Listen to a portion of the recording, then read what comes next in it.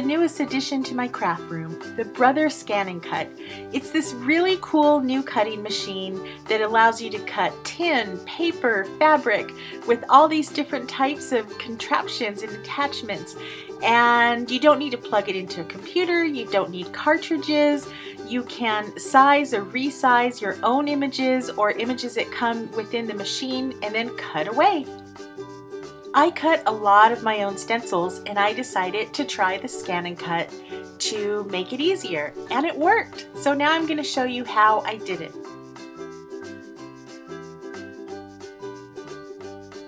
I started with a 12 by 12 piece of cardstock scrap of paper, and I just randomly drew a flower.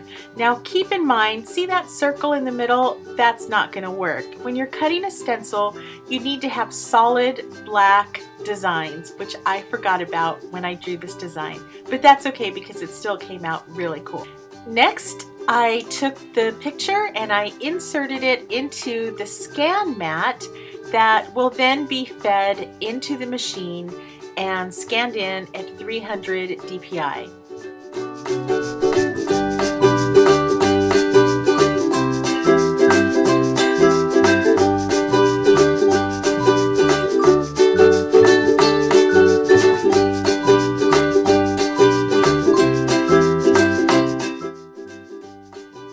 Now that my image is scanned in, it's time to cut my stencil. Using another piece of heavy cardstock, I put it on the mat and loaded it into the machine. There was my design, and now it's time to cut.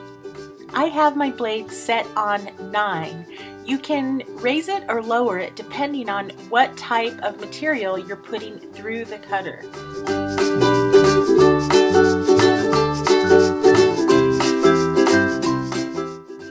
I made a couple of tie-dye shirts, but then I changed my mind and decided to do something else. I spray painted my stencil onto a canvas, and now I'm going to glitter it up. I just used some clear tacky glue and I'm painting that on, and then I'm going to pour the glitter on top of it and it'll be done.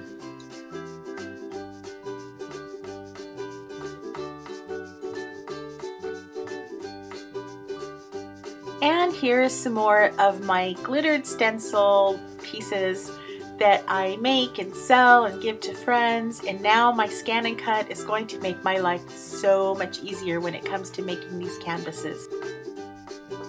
For more information on the ScanNCut machine, visit ScanNCut.com. Thanks for watching. Please like, share, and subscribe. Have a great day, and for more crafty ideas, visit my site at CraftyChica.com.